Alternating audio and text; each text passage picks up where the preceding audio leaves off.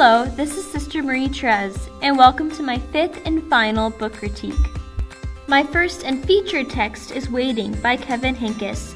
Readers are invited to join 5 little friends as they watch their world change through their window. As time comes and goes, each of the characters waits with joy and anticipation for something different.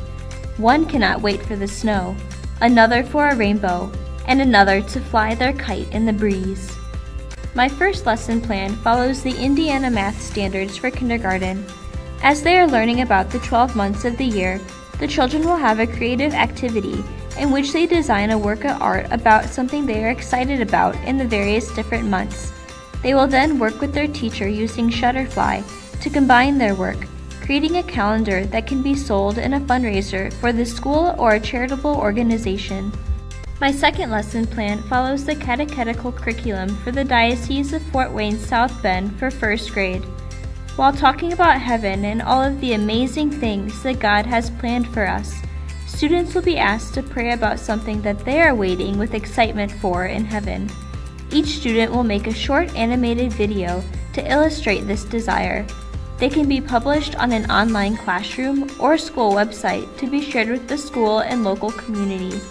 If the school has access to BrainPop, this would be a perfect tool to use. If not, Animaker is also a great tool, though younger students may need a little more assistance with it. Here's an example of a video created with Animaker. It would be beautiful to see the simple, funny, and profound ideas their little hearts come up with.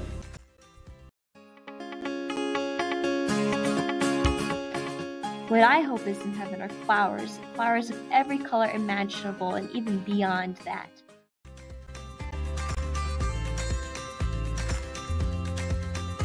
My second text is I Lost My Tooth in Africa by Penda Jakite and Baba Wage Jakite. Readers are invited to travel with Penda and her family to Africa to join her in a special adventure. Upon arriving in Africa, Amina, Penda's little sister, has a loose tooth. Her father explains to her that the African tooth fairy brings chickens to children. She wants her own chicken badly and is hopeful that her desire will come true. Next, we have Malala's Magic Pencil by Malala Yousafzai and Kara Scoett. In her own story, Malala shares with readers her desire for a better world. When she was younger, she wished she could do this with a magic pencil. Though magic pencils aren't real, she encourages us to realize that we are all able to make a difference. Our fourth text is The Doll Maker of Krakow by R.M. Romero with illustrations by Lisa Perrin.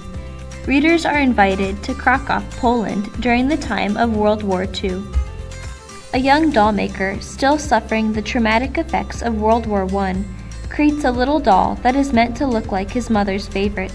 Carolina, a living doll who is herself suffering from the effects of war, finds herself magically swept into the doll maker's workshop. Through their relationship, they are able to bring hope to those who are in danger around them. Entering into another magical world, we have The Night Gardener by the Fan Brothers. In a sad and gray city where people have isolated themselves, William wakes up to find a tree sculpted into an owl. Each following night, a mysterious gardener comes and continues to sculpt trees into various fascinating creatures.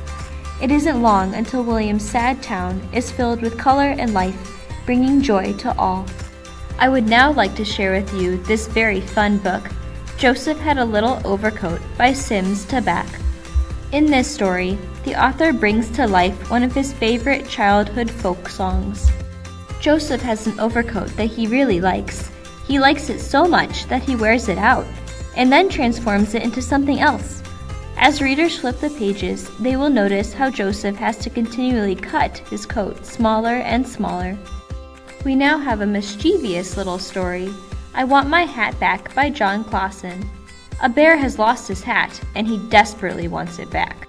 He goes to each animal asking the simple question, "Have you seen my hat?" Young readers can make connections by associating colors to help him find the culprit of this terrible crime. Our last text is The Good Samaritan and Other Parables by Tommy DePaula.